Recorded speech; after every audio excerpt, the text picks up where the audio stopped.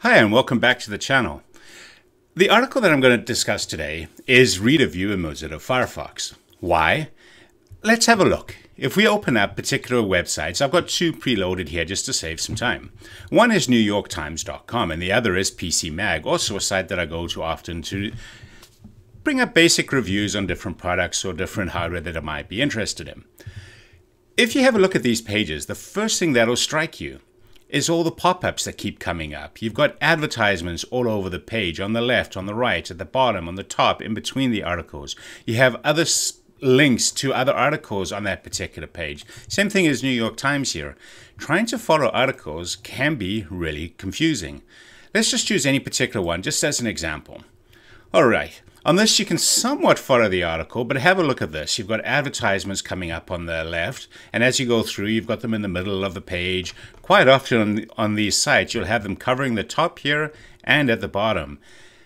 It's not exactly a pleasurable view in the particular page. Mozilla Firefox, which is the browser I use by default, is by far the best browser for using Reading View. The other browsers do support it to some extent, but none of them are quite as advanced as what Mozilla Firefox is. When a page supports Reading View, there's nothing you can do to change a page for Reading View or not. The browser or the page has to be designed in such a way that the browser will recognize it and convert it to Reading View. What you'll see is this little icon right here on the address bar, and it says Toggle Reading View. You also have the option of pressing your F9 key on your keyboard. So have a look at the page right as it is right now. If we press F9, all the garbage is gone. Same thing as this New York Times here. Let's just choose any random article that's on the side.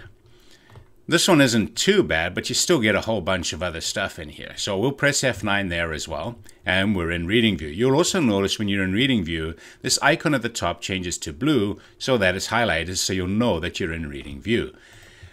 It's definitely a lot easier to go through the article in this particular view. Now, on the left-hand side, you'll see the options. There's Close Reader View. There's type controls. When you open this up, you can change your fonts between sans serif and serif, or serif, depending on how you want to pronounce it. You also have the option to change the font size, either larger or smaller, depending on your own eyesight and the screen that you're using. This is an option that I really like, which changes basically the content width. If you have a look here, you've got a lot of white space on the left and on the right here. If you increase the content width, that white space all but disappears as you increase the size. You also have the option of increasing your line height or decreasing it depending on what you want to view or how you want to view it. You have the light option, which is the default. You can do a dark background or sepia, which is really easy for reading. So this certainly makes it a lot easier. So if we look at sepia right now, it's considerably easier to read the article without all the nonsense that they want to put on the page with it.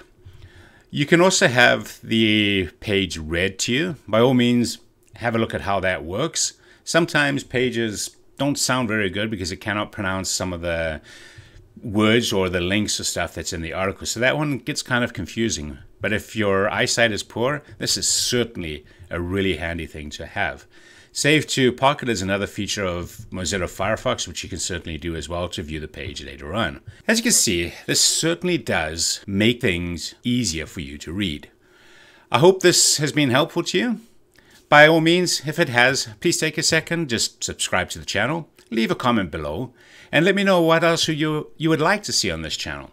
Thanks for watching, folks. Take care, and we'll see you in the next video. Bye for now.